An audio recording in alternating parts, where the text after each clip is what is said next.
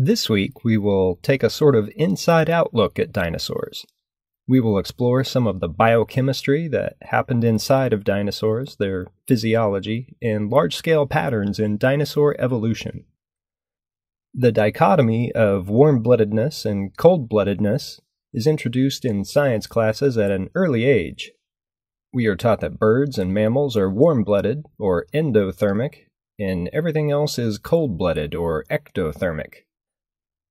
We may be introduced to anomalies in this dichotomy with anecdotal examples like the fact that naked mole rats have a physiology that is more endothermic, or that some snakes that retain their eggs rather than laying them will use muscle contractions to help elevate their body temperatures when incubating their eggs. We also introduce a couple of terms that may be new to you, but will be important for envisioning the spectrum of dinosaur metabolisms.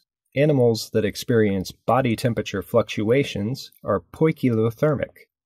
The opposite of this would be maintaining a constant body temperature, and animals that do this are homeothermic. Usually, homeotherms need to be endothermic, regulating their body temperatures through metabolic means.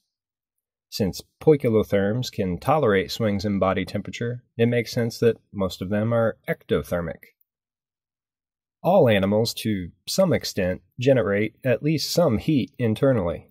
This is because minimally, the process of converting food to energy is an exothermic reaction. Exothermic sounds a lot like ecto and endothermic, but don't get these terms confused. Exothermic is a term for chemical reactions that release heat. The reactions that make up the metabolism of living things are quite exothermic, and all involve the same basic series of molecules and reactions. Inside ourselves, and dinosaurs for that matter, the foods we consume are eventually digested and broken down into very basic nutrients, like proteins, which are transported around and used for building materials, and the part that is important to energy and heat production, sugars.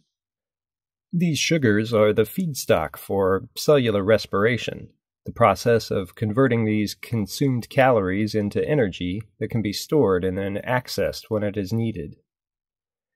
Energy is stored in the form of ATP, or adenosine triphosphate. Energy is released by breaking off one of the phosphate groups, resulting in ADP, or adenosine diphosphate, which returns to the cellular respiration cycle to be recharged into ATP again. It's a molecule that is like a binary, single-use rechargeable battery. It's ATP when it's charged with energy, and it is ADP after it has been used, and it needs recharged.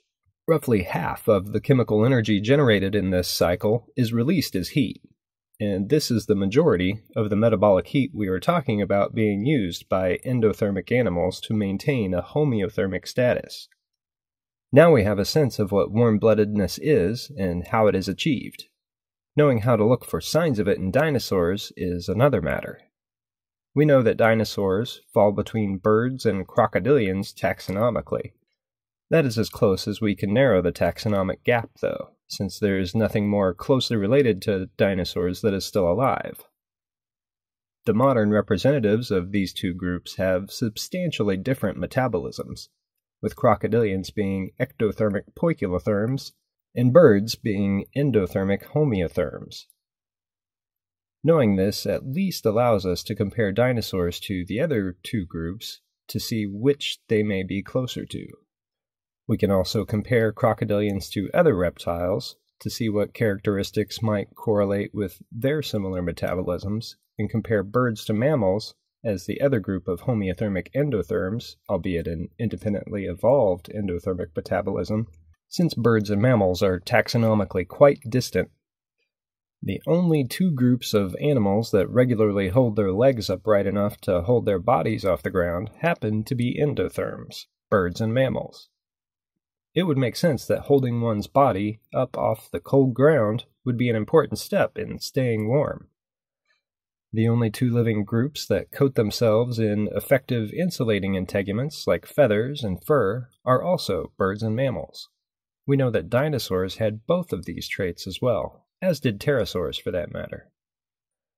Four-chambered hearts are also something that birds and mammals share, and it would seem to be a necessity for endothermy as well. Blood pressure through the pulmonary circuit that passes through the lungs has to be relatively low due to the thin-walled nature of pulmonary capillaries.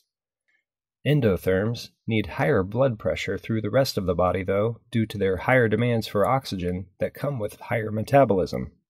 If we can find fossilized four-chambered hearts that pass broad scrutiny, we might have another strong piece of evidence suggesting that dinosaurs were endotherms. Looking inside the bones of dinosaurs, we see some features more akin to what we would find inside the bones of other reptiles. We see evidence for seasonal growth patterns, rather than the constant growth patterns we see in most birds and mammals. These seasonal growth rings are called lags, or lines of arrested growth. They correlate with seasons of slowed or halted growth, like ectotherms tend to experience during the annual cold or dry season. This may mean that even if dinosaurs had elevated metabolisms, they may not have been elevated enough to power through the cold and keep growing at a steady rate year-round. Looking even more closely inside dinosaur bones, at an atomic scale, we find another piece of evidence suggesting dinosaurs skewed toward warm-bloodedness. Measuring stable oxygen isotopes inside bones can tell us about what temperature the bone was when it was growing and incorporating oxygen into itself. We can see if dinosaurs were homeothermic and maintained a steady body temperature by comparing the oxygen isotope ratios in bones close to the body's core versus bones that were more distally located in the skeleton. Homeothermic animals tend to usually have very little variation in temperature between their extremities and their body core. Poikilothermic animals, on the other hand, usually have warmer core body temperatures relative to their extremities. We would expect the oxygen isotope ratios to be fairly close to one value regardless of where the sample was taken in a homeotherm, but we would expect variation to be observed between extremities and the core in poikilotherms. The clumping of oxygen-18 with carbon-13 is another means of measuring the temperature at which dinosaur bones grew. Lower temperatures tend to produce more bonding between oxygen-18 and carbon-13, and as temperature rises, the degree of clumping falls. This method has been correlated directly with a temperature scale, allowing us to directly measure the body temperatures of dinosaurs as if we'd gone back millions of years with a thermometer to measure it when they were alive. The temperature correlations attributed to isotope clumping have been correlated to both biological and non-biological materials. It is a property of the atoms themselves, and is therefore independent of taxonomy, allowing us to measure the temperatures at which fossil organisms lived, whether they were endotherms, ectotherms, homeotherms, or poikilotherms, or even vertebrates for that matter. With such clever means of analyzing fossils, paleontologists can begin to answer questions not just about individual dinosaurs or dinosaur species, but larger-scale questions about the history of life on Earth. As long as we can find fossil organisms, we can begin to extrapolate the world around them at the time they lived. We can even start to understand what the world may have been like between data points in time as well. We can tell from where different groups of dinosaurs have been found so far, how and when each major group evolved and spread across the continents they could reach. We have enough data to at least start estimating the diversity of life through time for each major dinosaur group, including when and where they were especially successful and represented by numerous species, and where they may have run into trouble finding niches to fill. While each found and identified individual dinosaur is a granular speck among all the hundreds of billions of individual dinosaurs that must have lived at one point or another during the Mesozoic, it is a speck in what is becoming a cloud of specks that takes enough shape to see patterns. We can make assumptions about the continuum of evolution between closely related species to at least know that some similar dinosaur was carrying the germline on between one point in time to the next. Even though these hypothetical species have not been found, these ghost lineages had to have consisted of at least one species in between the two closely related species separated in geologic time. Based on such assumptions, we can start to guess at how many species of dinosaurs might have existed in total, including the probable majority of species that have yet to be discovered. As best as we can tell, dinosaurs got their start in the late Triassic, in a southern portion of Pangaea. At first, they were rare and not diverse. There were few niches available for them to fill. An extinction event or two, near and at the end of the Triassic, gave dinosaurs the opportunity they needed to flourish. A variety of larger, non-dinosaurian reptiles were rendered extinct by these global extinctions, which is how the niches opened up to make room for dinosaurs to begin to diversify and gain a substantial ecological foothold going into the Jurassic. Through the Jurassic, the continents began to separate into two major masses, Laurasia in the northern hemisphere and Gondwana in the southern hemisphere. This breakup of the continents was perhaps another important contingency that led to dinosaurs becoming even more diverse. Separating these land masses and isolating them from one another with vast oceans essentially granted evolutionary forces two massive laboratories for experimentation, where previously there had been only one. Once populations can no longer intermingle, they can no longer intermingle their genes either. The different selective forces at play in the two different continental conglomerations resulted in the development of more species of increasingly different dinosaurs that were endemic to their respective isolated ranges. Imagine what happens on islands when species are isolated there. It takes relatively few generations before measurable change occurs in the population that survive in their new restricted and isolated range. This is why isolated islands have relatively unique collections of species living on them, often species that live nowhere else. This isolation presents a situation where high endemism has the opportunity to rapidly shape populations of organisms to fit the unique environment in which they are confined. Breaking the continents up increased the endemism that dinosaurs and all the world's terrestrial organisms for that matter were subject to, and therefore increased the potential for the evolution of new species.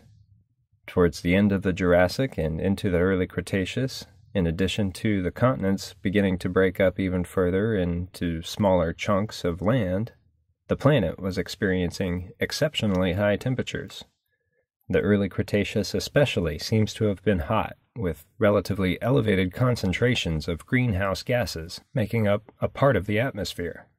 If there were any polar ice caps at this time, they would have been quite small, and the water that would otherwise be locked up as glaciers would have been in the oceans, making them slightly deeper, which makes them cover much more land than they otherwise would cover. This too helps increase the isolation between continents, and along with it, increase the opportunities for this endemism to further advance the diversity of dinosaurs. Dinosaurs and other animals were not the only organisms that were driven to explode with diversity following the Jurassic-Cretaceous transition. Plants also experienced this increased endemism. We do not think of plants as being terribly mobile organisms, and imagining something that spends its whole life stuck in one place, moving around the planet, can be hard to picture. Plants are actually quite good at getting around, though, thanks to their seeds and their dispersal strategies that work to distribute them to places their species might never have gone before. With intercontinental travel becoming more difficult for even spores and evergreen cones, plants also had their chance to diversify under increasingly different and isolated conditions. This perhaps was the major driving force in the development of their greatest innovations for seed dispersal, flowers and fruits, and the angiosperms that grow them.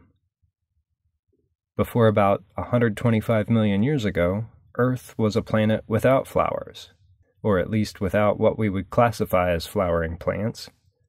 Through most of the Mesozoic fossil record, paleobotanists, the paleontologists who specialize in fossil plants, have only gymnosperms and simpler plants to study.